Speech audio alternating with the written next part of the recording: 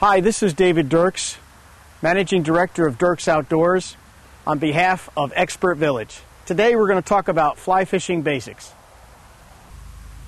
The first thing we're going to do is going to talk about choosing a rod. One of the most important fundamentals in fly fishing is making sure you have the right rod fitted to the right fishing mission.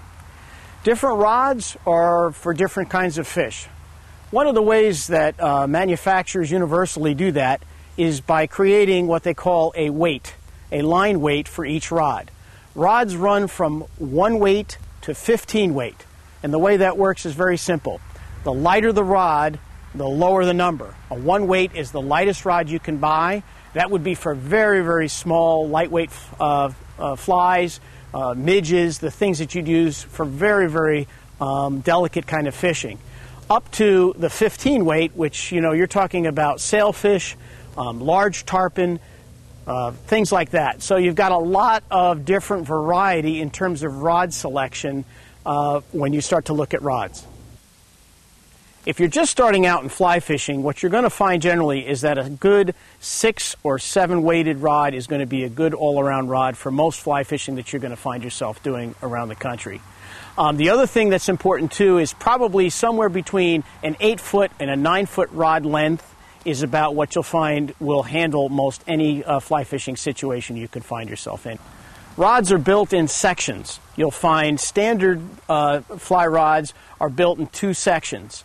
However, for those that like to travel to their destinations and pack smaller rod cases, a 3 or a 4-piece rod would probably be very, very appropriate.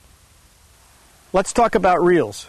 One of the things fundamentally about a reel is that you want to make sure that it's balanced and it's sized for the weighted line you're going to purchase. If you're buying a, let's say for example, a 6 or a 7 weight rod with 6 or 7 weight line, make sure that the reel that you purchase is able to handle that. If you buy a beginner package, you don't have to worry about that because the manufacturers make sure that it's the right size reel to fit the rod that you're looking to use.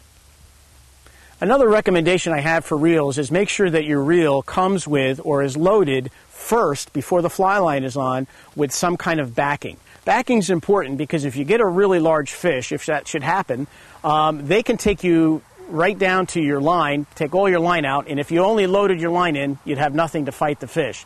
Backing allows you to fight the fish even after they strip a lot of your fly line off. Backing comes in as braided nylon or as Dacron. The last recommendation I have on reels is make sure that you take care of your reel. That means basically just simply cleaning the reel at the end of every season, oiling it up, and following the manufacturer's directions for care.